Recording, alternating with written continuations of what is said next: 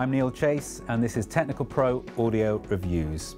Today we're going to be having a look at the DAB-3000 digital amplifier, and that is the great point about this unit. It is a digital amplifier, 100% digital circuitry throughout.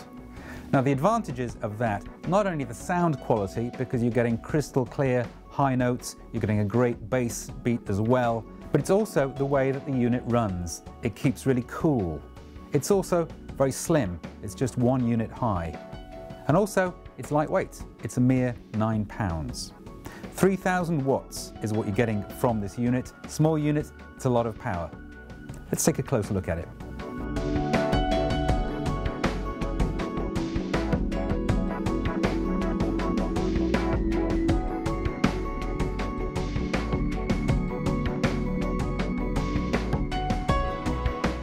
Looking at the front of the unit, it looks fantastic. You've got these eye-catching LED fluorescent meters, and you've also got the volume controls left and right as well.